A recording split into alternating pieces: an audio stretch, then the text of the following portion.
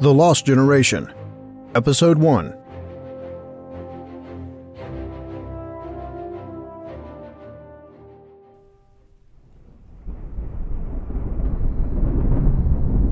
Thunder crashed over the roar of heavy engines. The stench of diesel and scorched earth saturated the atmosphere. The driller's break was just about over. He savored the last drag on his sim. He could have sworn he just lit the damn thing. As it grounded out on the loose black scree, his body had already started fiending for another one. He ignored it and joined the rest of his shift on the long descent into the site. He passed a fleet of hauler vats. The massive spherical vehicles floated on a bed of AG as their vacuum tubes collected the shattered lava for processing. Further ahead, there were scrapers. Their blades whined like banshees as they sawed into the rock. Reaching his own scraper, he banged on the window. Eventually, the driver powered down and climbed out. The driller didn't know this new guy. He wasn't going to bother trying, not at the rate the Corp burned through employees. The driller climbed in and got to work. Over the next hour, the driller carved another 30 feet of lava. He could barely hear his music over the screaming blades and chugging engine. There was definitely going to be another trip to the ear doctor in his future. He needed to finish his certification and get out of the pits before his ears went for good. Suddenly, the wall ahead collapsed. The computer flashed a warning, and the driller quickly cut the blades. He must have hit a pocket of what passed for air on this planet, or some other gas. He waited and hoped the tunnel ceiling would hold. The drizzle of pebbles eventually stopped. He grabbed his air sensor and climbed out. Company protocol strictly stipulated that pockets had to be tested for flammable gases before the machine could resume work. The driller moved past the scraper's blades, still steaming in the cold air, and started scanning in front of the machine. Seemed all clear. Not hazardous, at least. He moved forward, trying to see what could have caused the collapse. That's when he saw it. The sensor clattered to the ground.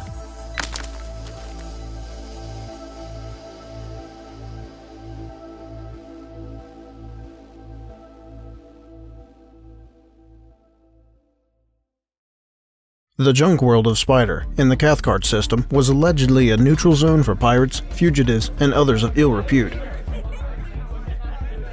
It was anything but safe at the moment, as Tonya Oriel, rogue scientist and explorer, sprinted through the narrow, warped halls. This was getting to become a habit. The payoff from the Curium score on Hades was even bigger than she'd hoped. Most of it immediately disappeared into the maw of creditors and loan sharks that were banging on her proverbial door. Another chunk enabled her to trade up to a sweeter ship, but the remainder was going toward a treat. A Vaedrin Codex, the original text for their warrior religion. Only a couple dozen still existed after the purge of the Second Vaedrin War. Various museums and collectors had snatched all the known volumes up. But somehow this fixer got one. Only after Tonya showed up and paid did he suddenly realize its value and tripled his price. So Tonya grabbed it and ran. A laser blast zipped past her head and seared the wall. Tonya glanced back. It was Nagia, the plunderer, loping after her with his bad leg, a gun, and a foul expression. You got nowhere to run, gal! He screamed and snapped off another shot. We had a deal, Nagia! She yelled back, without slowing down. Deals change! Nagia fired again as punctuation. That doesn't make any sense! Tonya burst past an arriving crew and cut down toward the hangars. They quickly obliged the lunatic with the gun. Nagia feverishly yelled for his crew over his comm. Fortunately, they were too intoxicated to notice. Nagia puffed away as his feet thundered on the metal floors. His head started to feel light. He hadn't run like this for some time. He wheeled around the corner of the hangar as engines flared to life, blasting him back through the door.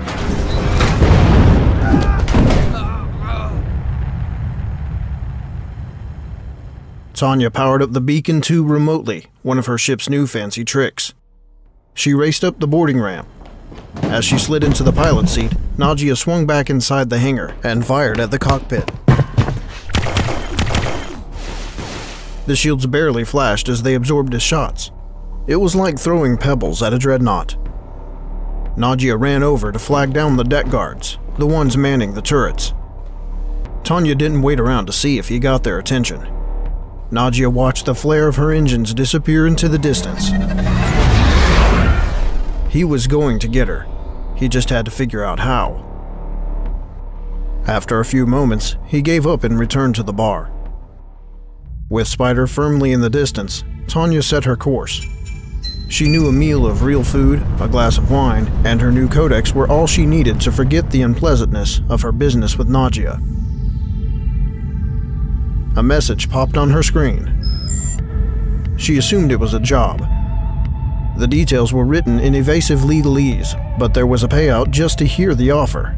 3 days away if she left now. It looked like real food was going to have to wait.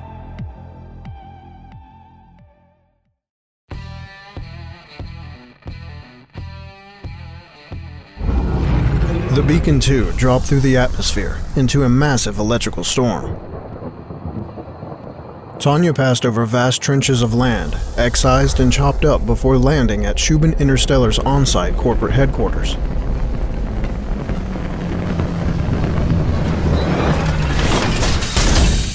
A pair of security escorted her into a small white room. A tall, gaunt lawyer smiled pleasantly before going over dozens of confidentiality agreements and other legal fine print. She scanned text until her eyes ached. After an hour, she interrupted him. Could you at least tell me what the job is? I'm sorry, miss. The lawyer said with a yellowed grin. I'm bound not to disclose any pertinent details until you've properly filled out the... Fine, I get it. She slumped against the table. The lawyer continued. She gave verbal consents, a handful of fingerprints, even signed. Finally, the lawyer seemed satisfied. She peered up at him expectantly. No blood? Urine? The lawyer looked at her, puzzled. No, miss. I don't believe that will be necessary. So what now? The introductory fee is currently being transferred to your account. The lawyer stood and let her out. They walked through pristine white halls. He stopped outside another door and placed his thumb against the lock. It slid open, revealing a larger conference room. A thick rectangular window looked out over the dig site. Tonya stepped inside and looked at the people inside. She recognized most of them: Deke Johnson, Squig Bentley, Arthur Morrow. These were other explorers in the loosest sense of the word. They were grave robbers, plunderers, drunks, and junkies who dabbled in history. If these were Tonya's competition, she was mildly offended to be on a list with these degenerates. Well. A voice said behind her. Tonya froze, recognizing it instantly. Fancy seeing you here. Tonya turned around. Senzen Turov flashed that megawatt smile of his. Good to see you, Tonya. He stepped in for a hug. Tonya stopped him with a hand to his chest and pushed him back. He feigned offense. Hey, what gives? I just showered. Ah, come on, Tonya. You aren't still sore about it. About you robbing me blind? Tonya looked out the window. I think I'm over it. Well, I hope so. You stole my ship and sold it to pirates. With those Xi'an relics, you could buy 2 more. 3, actually. Senzen stretched and leaned against the wall beside her. He scanned the room, visibly bored. Any idea what this is all about? Nope. Maybe we should team up, like the old days? I'd rather run with Squig. Tonya said. At that perfect moment, Squig belched and farted at the same time. He seemed quite pleased with himself. Yeah, well, the Tonya I knew needed a man who was her equal. Someone to challenge her. Senzen leaned a little closer. Tonya looked at him. Their eyes locked. Is this what you think you are? Oh, man. My equal. The door slid open. Gavin Arlington, CEO of Shubin, strode into the room. He almost didn't look real. Every hair, wrinkle, and crease in his suit seemed as if it had a purpose. as if he demanded the same efficiency from his body that he did from his workers. An army of stoic assistants and the site foreman flanked him. His emerald eyes quickly assessed the riffraff in the room. Come with me. Arlington led them outside. All of the mining operations within earshot had been shut down. There was only the howling wind, the now distant thunder, and the crunch of gravel under their feet as they moved towards the pits. 45 minutes of silent march passed. Senzen glanced at Tonya, genuinely baffled. She shrugged and shook her head. This was really bizarre. They were approaching a new cutting, shrouded in darkness as the sun set ahead of them. Arlington stopped at the edge of the shadow, beside one of the scrapers. Deke Johnson stumbled and nearly fell. Arlington turned back to the group. No doubt you're wondering why I called you here. Arlington said with a dismissive glance towards Deke. He then nodded to the foreman. The newly cut gash flared up with light. It took everyone a second to adjust.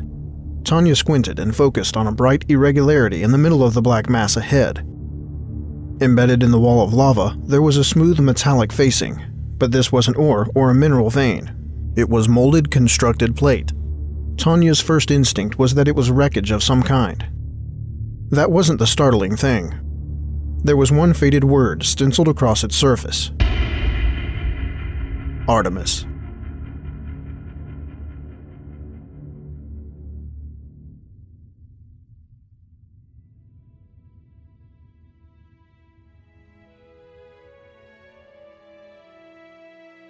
This is Captain Bayne. Thank you for taking the time to listen to SCLoreCast's telling of The Lost Generation, Episode 1 by David Haddock.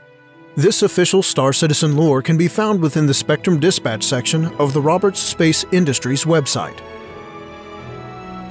I am personally enjoying the return of Tonya Oriel, as her previous adventure in the Hades system was the subject of my very first lorecast. I'm excited to bring to you the remaining 9 episodes in this series, and hope you enjoy listening as much as I will enjoy producing them. As always, I am grateful for the support and dedication of my talented voice actors, and I'm proud to announce that we have a special guest speaker playing the role of Gavin Arlington, the CEO of Shubin Interstellar. You may know him as STL Youngblood, and he is one of the elite Star Citizen content creators.